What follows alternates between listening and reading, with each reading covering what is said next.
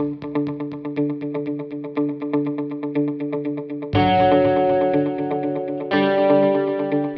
what's up guys? Today I want to talk to you about something that's been a problem with creative work on the iPad for a while, and that is color grading your footage. You know that I recommend using LumaFusion to edit on the iPad. It's really the most professional editing app that there is available for iPad right now. Perhaps we'll see Final Cut Pro come out this summer. I don't know, we've been waiting for that for a long time, so we'll see.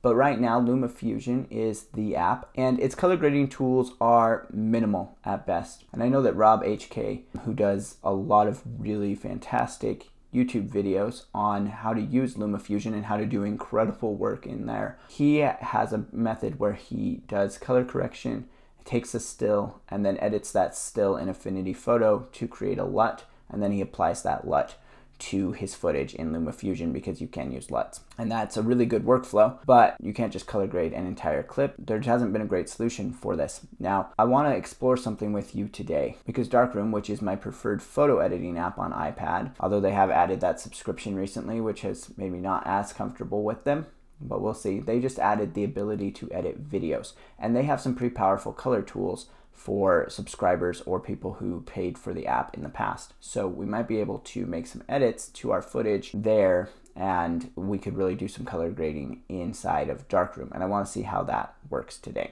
So let's go ahead and let's take a look at it. This is the most recent Darkroom update. So I have footage here that is just a very short clip so that we don't overwhelm this iPad, which is just the base model from 2018. This is a clip of some ducks, and this was shot with an Osmo Pocket in D-Cinelike, so it's a fairly flat color profile, but it's not like log footage or anything. And you can pause the clip up here, and then we have all of the tools in Darkroom that we would have when editing a photo. And yes, I have paid for Darkroom some time ago, so I have all of the features. So we have our regular corrections. So this isn't the same as like using scopes in like DaVinci Resolve or something like that, but we can color correct just the way we would correct a photo. So that's pretty cool. So let's go ahead and let's just see here.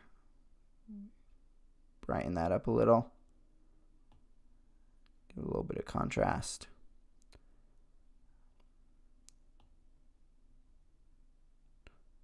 Drag our highlights down a little bit. I'm just doing what I would do to try and get this to look as correct as possible. Give it a little bit of vibrance, punch it up. So first we color correct here in the main. We can adjust the temperature. Just give it a slight warmth. We can always see what it looked like before by holding down. And then if we go ahead and we go into our curves, this is where we can start to give it more of a grade. So I'm going to give it a kind of a medium contrast curve here with my blacks raised up a little bit. My highlights down. And then say I want to give this kind of a red look in the highlights, I could definitely come here to my brights and give it the red and give it a slight boost in the reds to kind of give it my look there. Give my shadows a slight little red. Then pull this a little bit towards magenta. The green curve. Kind of see what's happening there. The eyeball at the top will let us see it just without the curves adjustment.